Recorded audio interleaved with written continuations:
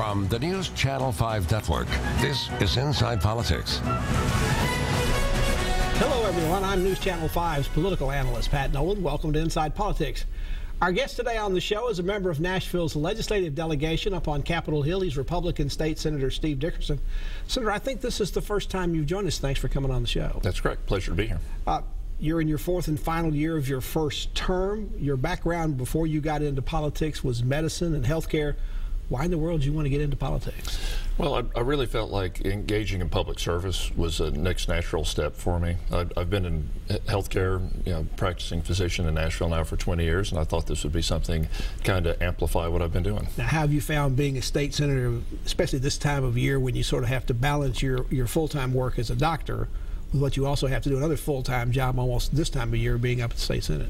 Well, I've been through a couple of life experiences, having children, going to medical school, where you sort of think you know what you're getting into, but you never really do, and the Senate's been very similar to that. You've been able to adjust your medical practice. You're still actively practicing medicine even though you're also in public office. That's correct. I spent about 8 months a year doing that. Have you found that your medical training, once you got into politics, maybe gave you a different or better perspective on some of the issues you have to deal with up on the Hill?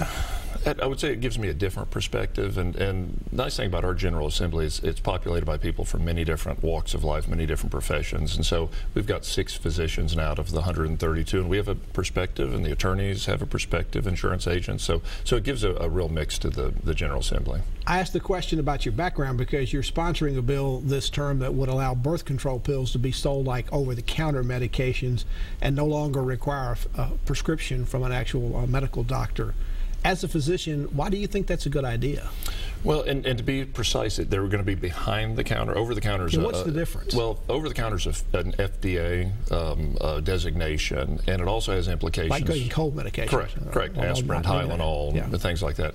And that designation has implications as to whether insurance companies will cover it. And so these are behind the counter, will require interaction with a pharmacist who will engage in a screening process. To me, it was sort of a needs-based decision. In Tennessee, we have about half the pregnancies are either mistimed or unplanned, and wider access to contraception is one, I'd say, strategy for dealing with that.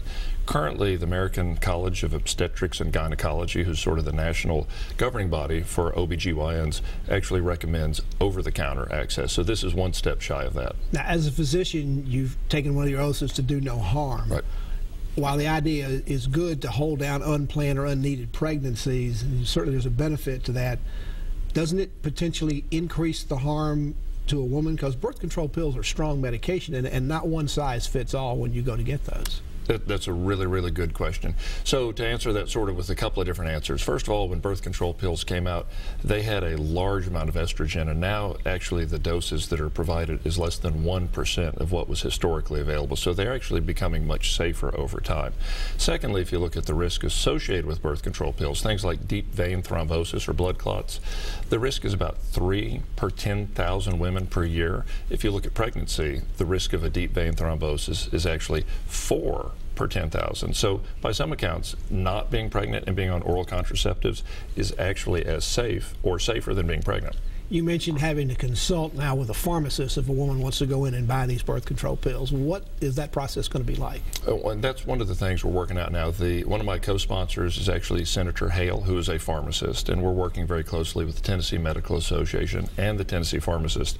What I think it's going to entail is a checklist that has the risks, the benefits, some of the side effects for the women to be aware of. They're going to sort of risk stratify. That is, they're going to figure out if they're an appropriate candidate. Does the pharmacist have an approval process? If for some reason he doesn't think this is the right brand for them, can he or she decide, no, I'm not going to sell you those, I'll sell you something else? How are you going to work that out? That will be within the purview of the pharmacist's decision making. So if the risks are too high, the pharmacist can either agree to sell or not. And at that point, I think the best thing is for the woman to go back to her obstetrician and then discuss it with a physician. I don't know if this would come up in this particular profession, but is there a situation where some pharmacists may not want to prescribe birth control pills at all? They don't believe in birth control. Are you going to have one of those sort of abilities to have a religious right to say, I don't sell anybody birth control pills, and I'm a pharmacist. Right. It's actually going to be broader than that. This is not a mandatory bill. It's going to be a permissive bill. So any pharmacist or pharmacy chain could either participate or not as they see fit. Is there any concern that when you make this a more routine situation for women, they might be less likely to go to the doctor for their overall health care? In a lot of cases, they go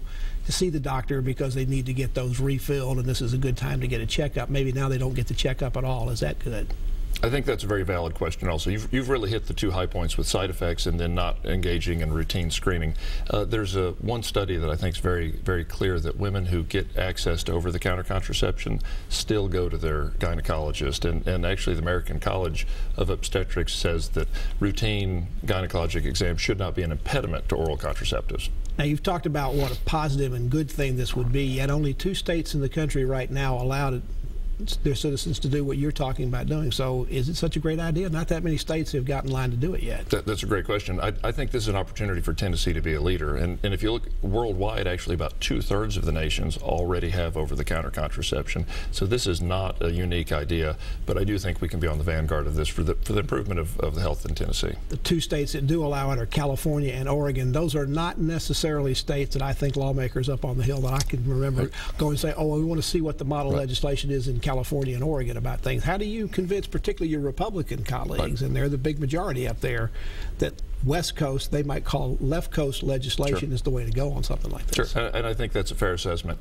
That one of the opportunities we have here, though, is to take some of the language that California and Oregon have adopted and take those and literally make those Tennessee specific. And I think we can make this a very Tennessee law. Tennessee State Senator Steve Dickerson from Nashville is our guest here on Inside Politics today. Back to continue our conversation after you watch these messages.